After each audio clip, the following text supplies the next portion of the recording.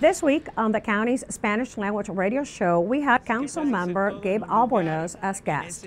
We talked about his first few months in office as a freshman member of County Council and also talked about upcoming legislation he will author regarding e-cigarette sales around middle and high schools in the county. We know from studies that e-cigarettes have a disproportionate negative impact on children and youth, and we also know that the rates of youth participating in this very negative activity are increasing exponentially. And so we want to do everything we can to arm parents with the tools necessary to prevent their children from getting addicted to these products in the first place. And so we want to eliminate the sale of these products as close to middle schools and high schools as possible to prevent them from getting their hands on it in the first place. Councilmember Albornoz says to have enough support within County Council that he is confident that the legislation will be approved.